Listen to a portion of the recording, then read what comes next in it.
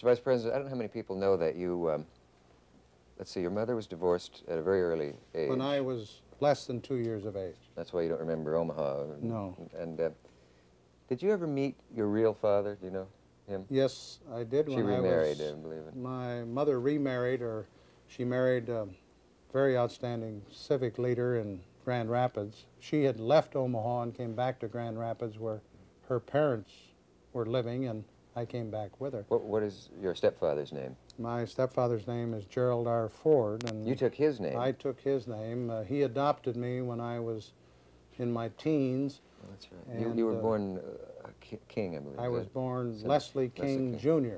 And when my mother remarried, why, I took the name of my stepfather. And actually, until I was about 17, I didn't know that Gerald R. Ford was not my father. I learned indirectly first by inference, and then I had I think an interesting but a very startling experience as a young person would have. I was working at a restaurant across from the high school where I was going to school, and I used to work from 11:30 to 1 and make hamburgers and wash dishes and take the money that people paid for those kind of lousy lunches we served. But anyhow, I was standing there working one day at this restaurant, my senior year in high school, and I noticed a man standing across the rather narrow store, standing in front of the candy counter.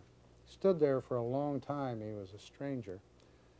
And finally, as I was handling some food or washing dishes, he walked across and said, "Leslie, I'm your father."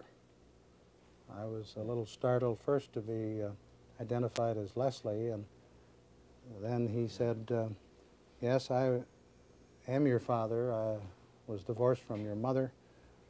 And he said, "Would you go out to lunch with me?" And I was really startled, and I spoke to Bill Scrooges, who was a good Greek proprietor of this hamburg joint.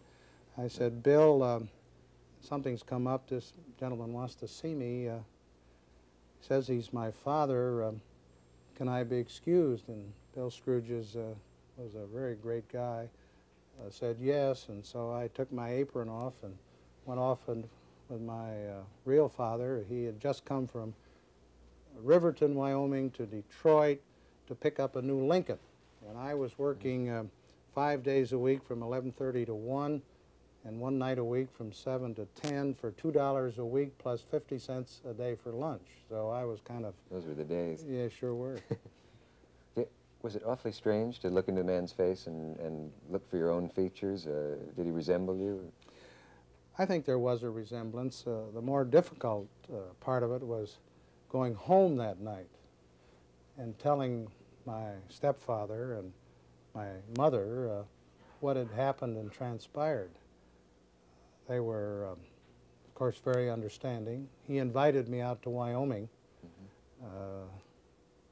after sort of neglecting me for 17 years.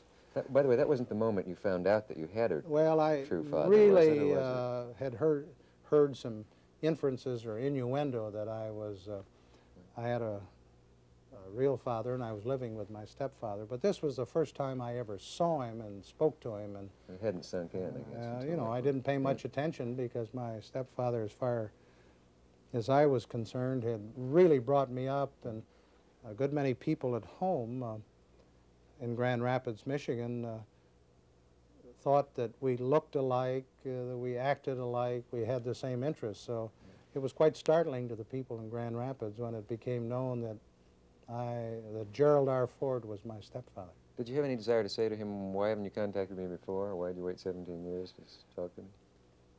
There was a temptation, but like in politics, you bite your tongue sometimes when you should, so you won't be impolite.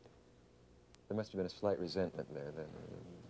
I think, particularly when I was earning $2 a week and trying to get through high school, my stepfather was having difficult times, and obviously my real father was doing quite well if he could pick up a new Lincoln or Cadillac.